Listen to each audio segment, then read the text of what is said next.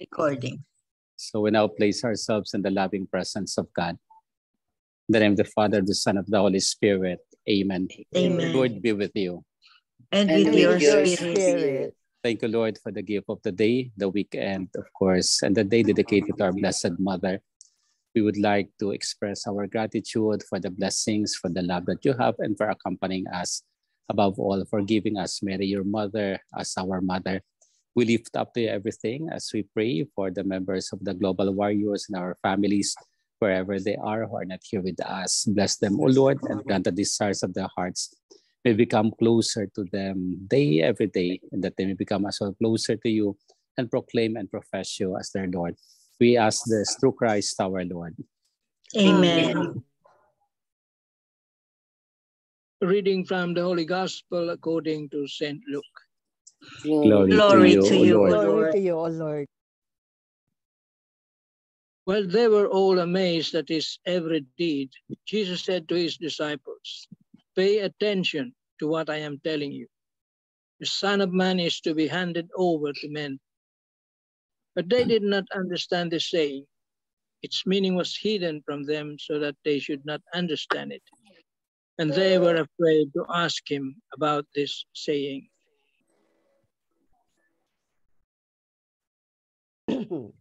The Gospel of the Lord. Praise to you, you, O O Lord Lord Jesus Jesus Christ. The Lord be with you. Good morning and good And with evening. your spirit. Good morning, Good evening. Good evening, Father. Father. It will take a little time for the apostles to understand what the Lord would be saying. In fact, from his first prediction, second one would follow, and the third one, until ultimately they would realize what would happen to him, that the Son of Man would be handed over, he will be crucified, and he will die. But of course, he will be raised up again. The first part of the gospel are all the praise about Jesus, appreciating him, so that people would flock to him. Even the apostles are really in awe of what he is doing. The miracles, the driving of demons, the proclamations that he was doing, all of which would give them really that sense of excitement of who Jesus is. Towards even for some, they wanted him to become their political leader in order to liberate. But you see, Jesus is so focused. And so today he said, pay attention to what I'm saying. He did not remain on the glories of what the people are saying. He did not remain on the words simply of people giving him the appreciation. But he's so focused in doing the will of God. So much so that the word pay attention, or the words pay attention, is a beautiful language that Jesus wanted to emphasize. That here, I do not just stop here from what I'm doing. The miracles, the giving of food to the multitude, or the multiplication of the loaves, the driving out of demons. But the most important, which is the will of the Father, is to bring into fullness why he sent me. To offer my life. That's why he has to go to Jerusalem, to suffer and to die for the sake of humanity, to reconcile humanity to the Father, and to give that sense of mercy to each and every one. So he's so focused on the mission that nobody can disturb it. Although at this time the apostles would not understand, but sooner, of course, it will be revealed to them. What Jesus is saying is a prefiguration of what happened to him. Of course, seemingly, he wanted as well to tell them, if you follow the Master, the same thing would be happening to you. And we know later on that when Jesus ascended into heaven, those are the things that had happened as well to his apostles. They died as martyrs. They were crucified. They were flayed, all of them except for John. So he wanted already to introduce to them that the discipleship is a serious matter. And so therefore, what they are doing and in following the Lord, they might also experience the same thing. So tonight, the Lord is inviting us, pay attention. It could be the words for us. See the things around as God's manifold blessing. But when you follow me, take it with a serious note, because as you follow me, things can be a reality for all of us. It could be even suffering, it could be even pain, it could be even struggle, it could be martyrdom. But at the end, when we say yes to the Lord, the yes should be always a genuine and a total one. Amen. Amen. Amen. Thank you, Lord Jesus, Thank you, Lord Thank you, Lord Jesus, Jesus, for reminding us for reminding us reminding to us pay attention to pay attention to the seriousness and greatness to seriousness and seriousness and greatness greatness of our discipleship, of our our discipleship, of discipleship, following you, of following of you, following that you. like you, that like you, we will Like not you, only remain we will not only remain in the remain peripheries of being glorified, in the peripheries of being glorified, of being glorified, appreciated and honored, of being appreciated and honored, of what we are doing, of what we are we are doing, but doing, rather to be focused but rather to be focused and to be genuine and to be genuine genuine, in doing the will of the Father. in doing the will of the and the Father. will of And the again, Father. like you, O Lord, And again, like you, O Like Lord, you, O even Lord, to the point of suffering and crucifixion, even to the point of suffering and crucifixion, teach us, O Lord, teach us, O Lord, O to Lord, accept to accept them with serenity and peace with with serenity and serenity and serenity and peace the peace. difficult things that are happening to us, the difficult things that are happening to us, even in sickness and death.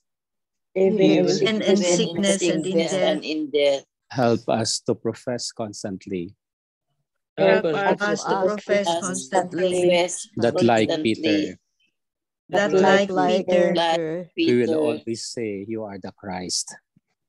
we will be able to always say that you are the say Christ. Christ.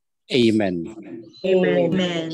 Hail Amen. Mary, full of grace, the Lord is with you. Blessed are you among women, and blessed is the fruit of thy womb, Jesus. Holy Mary, Mother of God, God, pray pray for us for sinners, now and at the hour of hour of our death. death. Amen. Saints Michael, Raphael, and Gabriel, Pray for Pray us. for angel us. of God, My my guardian guardian dear, to dear, whom God's whom love God's love leads me here, give, ever this ever day this be at night my at our side, side, Be lead at and my guard, and guard full and and and guide. guide. guide, Amen. Amen. and guide. Amen. Saint Augustine, Saint Anthony, and Saint Hannibal, Pray Pray for for us, us. send, O Lord, holy apostles, into Apostles your to church. church. the Lord be with you. And with your spirit. May Almighty God bless us all, the Father, and the Son, and the Holy Spirit. Spirit. Amen. Amen. Good evening all. Good evening, Good evening, Father. Tita Thank you very Oli. much. Welcome po. Welcome, Tita Flor. Good evening as well. Hello, Wow. Father. Boy, we're catching up. We're 10. Galing. Yeah, we are Oh, 10. Father. Hi, So nice. Sister Divine. Yes, hello po. Yeah. Good evening. Good evening. Thank you for your time, Father. I know we know Hi, you are welcome. busy. No? Very busy si Yeah. Father, and yet may time sa atin. Hindi Opo, naman. Oo. namiss namin po, Father. There's always time po, Tita. There's always time. It's Oh. always an exciting moment to be with the group. Oh, nice. the feeling is mutual here. Same here. Oo. Yehey. Oh, tuloy nyo na Rejoice. muna. I'll go Sige, sa Father. program. Sige, Love you. Father. See you Love you more, tomorrow. Father. We love you more. Bye-bye. See you. Bye-bye, Bye, Father. Father. Please go ahead, The Tita Lynn. pointers for today's gospel. Number 1, Jesus reminded his disciples to keep in mind that the Son of Man must suffer and die, and then raised from death 3 days later. Number 2, this truth was hard for the disciples to understand, more so to accept, especially when things were going well for Jesus. Likewise, as do we not tend to limit God's powers and love for us through our narrow perceptions of Him? Number 3, today's gospel passage invites us to invoke the Holy Spirit when we are confronted with aspects of our faith that we cannot understand. Amen. Amen. Amen. Oh, thank you very much, Tita Linda. Thank you very much. So it's a common experience, no, na sometimes you are challenged, not a challenge tayo ng faith natin, especially during the time of turmoils, time of trial. Yes. Sa Yes. life natin, parang gina-challenge tayo ba? Kasi nga every day of our life kasi may mga kunting trials tayo, if not big, small, or basta everyday yan is a struggle, especially ang everyday life natin, no, sa modern life natin, no, ang spiritual warfare, yun ang dapat iano natin. And then itong mga sufferings natin, we will understand better, no, kung if we have faith in Him and we know and we are aware, no, and ma-feel natin ang sufferings ni Jesus. Siya nga anak ng Diyos, nag-suffer siya. Right. Suffer siya willingly. It's an inspiration. Tayo Something pa kaya. to follow. Kaya lang ang ano dito is ang attitude natin towards our own problems and our own trials and sufferings. Ang attitude natin, basta may acceptance ka lang, and you consider our trials and sufferings, no, ang mga hardships natin, no, na we are partaking a part of the suffering of Jesus. I-offer lang natin. That's it. Amen. Amen. So, Tito Mans, piece of your thought.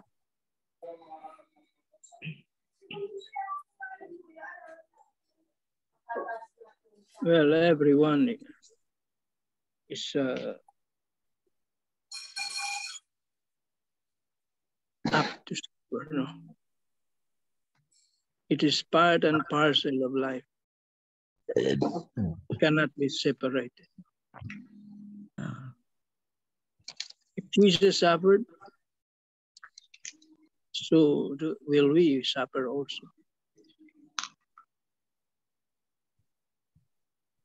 That's why we have that cross of suffering. And that cross will become glory in the end if we remain faithful. To follow Jesus entails a lot of suffering. It's unavoidable. But there are unnecessary pain and sufferings also. If there is a necessary suffering, there is an unnecessary pain. Pain that is self-inflicted, you might say. No? Like when you're a gambler, see? Wrong decisions in life. Yeah. You will suffer later, no? If you're a drunkard, good, heavy drinker, you'll also. Those are unnecessary sufferings. Well, necessary sufferings are those things that we usually plan, you know, like having a good business, running a good business. It's necessary to suffer, no?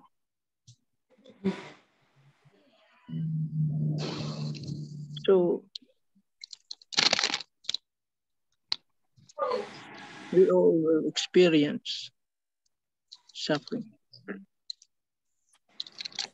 And this suffering is our way to salvation. At oftentimes we ask, bakit ako pa? Yun ang mga tanong no? So the question, why me? Why us?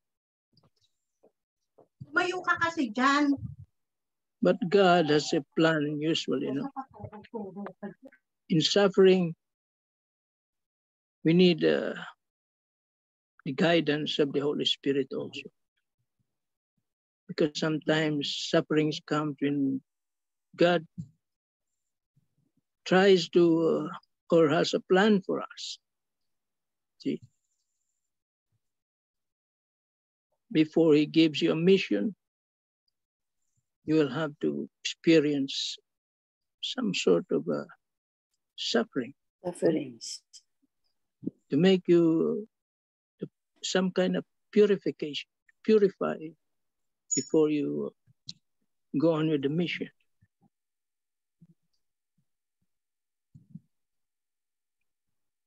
Bakit ba yung mag-asawa may mga engagement ring, wedding ring? Suffering. Suffering.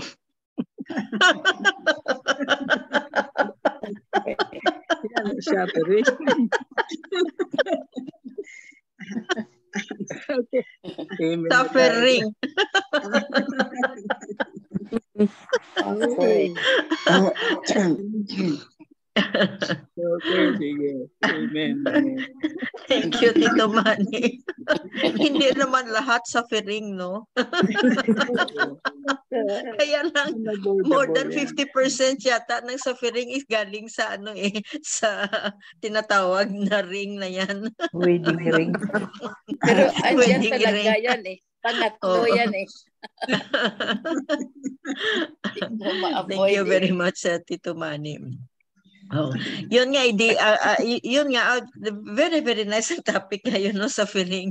So ngayon siguro, we will close our eyes, no, and meditate, no, kung ano ang suffering natin sa life natin na solve. Kasi I believe na God doesn't give us anything na hindi natin mahandle. Yes. Hindi natin mahandle. Oo. During the time of suffering, akala mo mamamatay ka na. And then tapos kung makasurvive ka, lahat tayo may mga experience, no? May mga experience tayo about suffering, no? Tapos akala natin during that time ba, nako, end of the world na, ganito, ganyan, ba't naman ako pa, mga ganyan ba? It's if we consider those sufferings and trials and hardships in our life as yung sabi mo, Tito Manny, no, na purification, no? Purification. Whatever we have, no, let's just offer to Him. Oo. Our sickness. Yeah, lahat. Sometimes, Sickness, hardships, trials, mga ganyan ba? Life. So if we meditate, no, and maybe we will ask anybody who has sufferings, no, in life. Of course, lahat tayo may mga sufferings in life, no, different different forms or different shapes, no, different intensities. But I'm very, very sure na if we look back, no, during those sufferings, if we look back, we will say, thank you, Lord, for being with me during those times of hardships. Yun ang natin. So, alam natin. Ang iba dito sa atin is alam ko kung anong mga sufferings nila kasi nga naka-ventilate tayo ng mga feelings sa isa't isa. Pero lahat tayo, just like Tita Flor, talagang masakit masakit ang suffering ni Tita Flor kasi nga ang anak niya namatay. Mga ganyan ba? Kay Tita Divine din. Kay Tita Divine, at least nagkasakit ang anak mo. Kay Tita Flor, gin-murder ang anak niya. Kaya medyo masakit. Tapos, lahat tayo. Ang iba dito sa atin, no, ang sufferings natin is because of the ring, no, Tita Grace, no? Of the suffering. Over.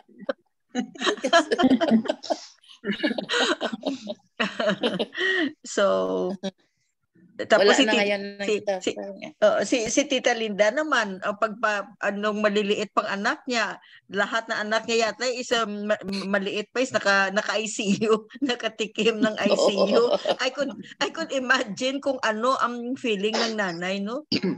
Ang feeling ng nanay na 5 years old mo na anak is nahulog sa hagdanan, whatever, tapos na ICU. Mga ganyan ba? Mga kunting sufferings. But if you look back, no, we really feel the presence of Jesus during those times.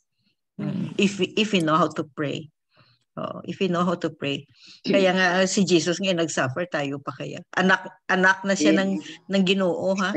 Anak ng Diyos na siya, is nag-suffer pa nga eh.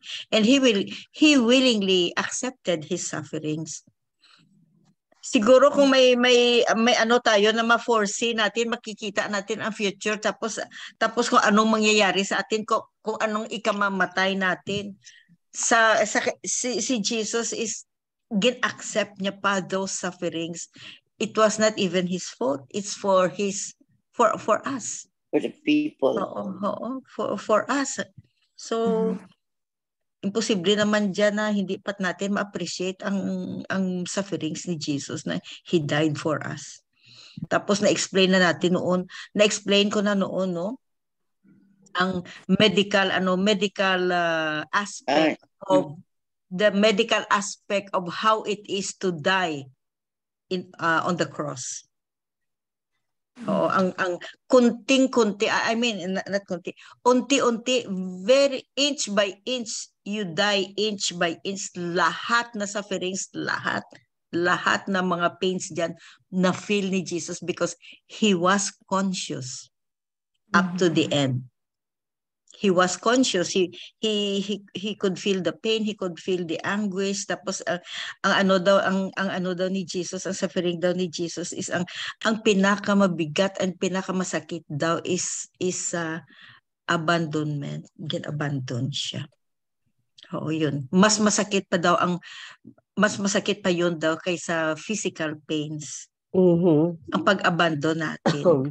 Hanggang ngayon, Jesus is suffering those pains because of our abandonment sa kanya. Right. Yes. Mas masakit. Ang physical pain na yun is wala na, matagal na yun, pero hanggang ngayon nagka-suffer si Jesus. It was us, tayo, ang nag-crucify kay Jesus. Hanggang ngayon is gina-crucify pa siya. Look what's happening around us.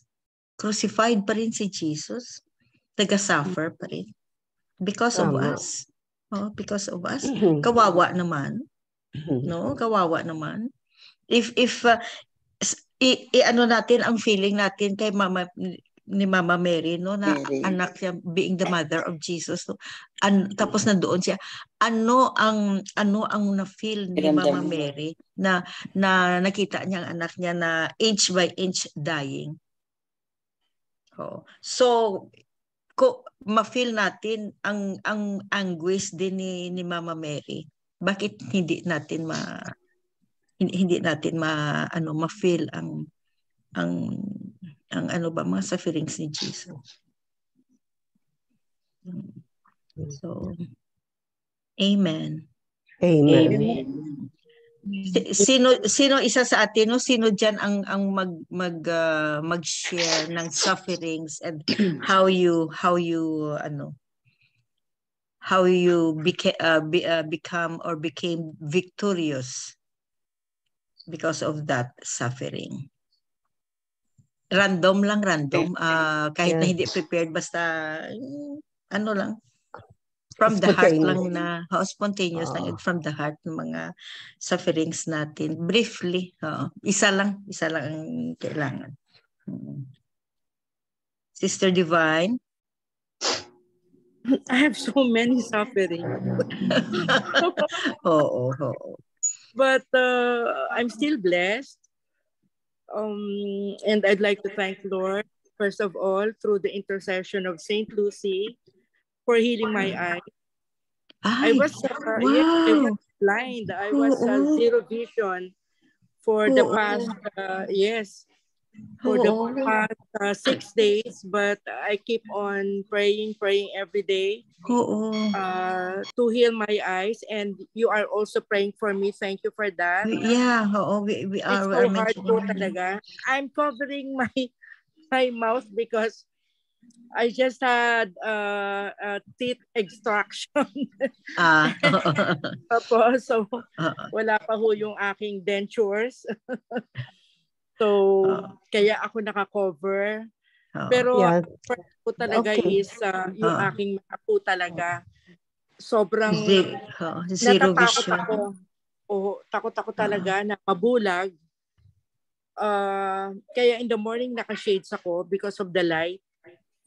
And this light, mahirap. Pero since alam nyong it's night time, nakakahiya naman kung naka-shades pa rin ako. So, pero okay ka na okay. kayo? Okay na, makakita ka yes. na, Sister Divine? Yes, from zero vision to 90% recovery. Ay, wow. Yes, I can read now. As you can see, I can type. Dati nagvo-voice message lang ako. Ngayon nakaka-type na ako. Although slowly, sometimes I'm using my magnifying lens. Pero not for now. Medyo nababasa ko na po siya. Oh, where is it? Wala ko na, misplace ko na yung aking magnifying. So yun po. And si Tito Manny knows that, si Tito Flor. They are always with me in the morning. So thanking them na sila yung leaders namin in the morning. And si Tito Manny, Tito Flor is still active during nighttime. So sabi ko, I have time now. So talagang I took time to join you. Talagang para din naman po ako matuto ng salita ng Panginoon. Yun po. Perfect. There was a time, no, Tita Divine, Sister Divine. Yes. There was a time, no, na talagang hindi ka nakakita, no, tapos pabalik-balik pagkabulag, 2017 po, both eyes. It's so hard. Di ba sabi ko sa inyo, hindi naman ako nabuhay bulag eh. So ang hirap. Pero since yun nga, na-laser siya, both eyes, and for intravitreal injection, sa awa ng Diyos po, yun. Maski nagsi-zero vision siya, nare-restore back. Pero because I'm going to have a check-up. Pero now, for 2.5 years, kasi since pandemic, I have not seen my doctor. Kaya ito lang kami. Minsan, I'll just call him lang. So, takot akong pumunta na medical city kasi madaming ang COVID. Yung iba nagpa-check up na nagka-COVID.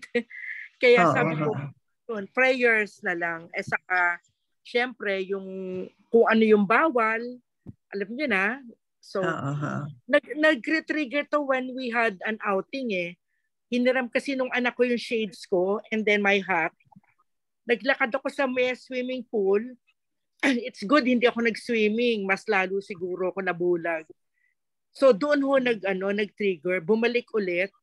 So natakot ako noon. Sabi ko, Lord, kaya lang kalmado. Sabi ko, babalik to. Dasal lang, dasal talagang prayers. And salamat sa Panginoon. Every morning sinasama ako nila Tita Amy sa prayer. Plus the other groups. Marami din naman po tayong grupo na sa Soldiers of Mary gina-mention ang pangalan. Yun. Thank you for that. Kasi the Sister Marivic, kaya thank you so much talaga. I really enjoyed this group. And I'm thanking Tito Elmer kasi ako hindi ako hindi naman ako talaga active, and I was able to invite my sister and my comadre and the other friend. Wala lang kasi si Amy na Zoom eh. Sabi ko because he came from a Catholic school, so marunong siya ng, alam niyo na, she's always praying also. So meron din siyang group. Kaya lang sabi niya BFF, wala akong Zoom. Sabi ko mag-install ka na para magkasama tayo.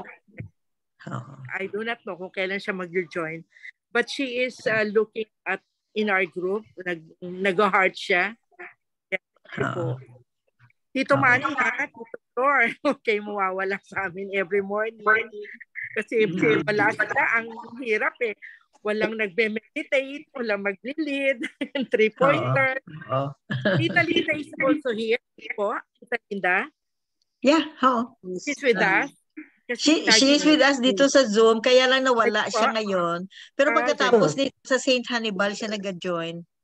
Si Tita helps me kasi she prescribed, she's the one issued my prescription para makakuha ko ng discount as senior citizen.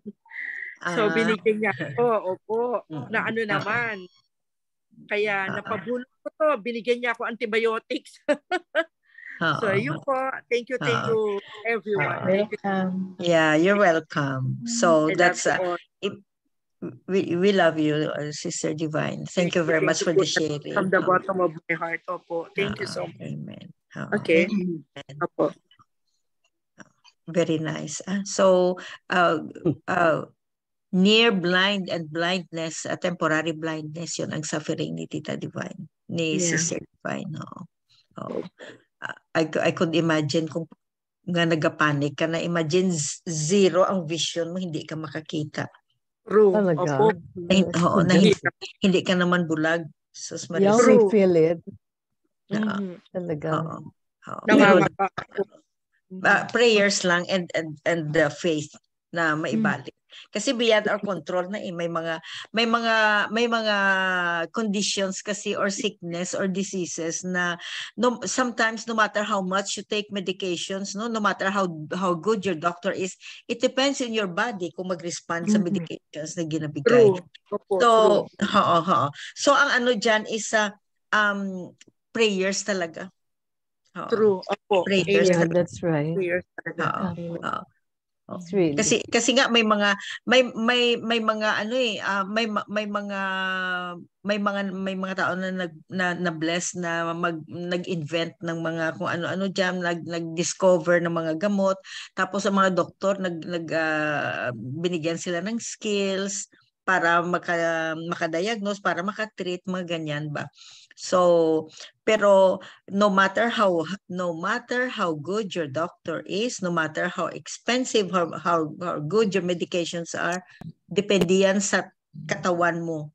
Paano ka mag-respond sa mga medications na binibigay sa iyo. Yung iba may mga conditions kasi, may mga conditions or may mga sickness naman and diseases na ang iba is simple lang ang binibigay. Ang iba nga hindi pa makumpleto because of maybe financial problem.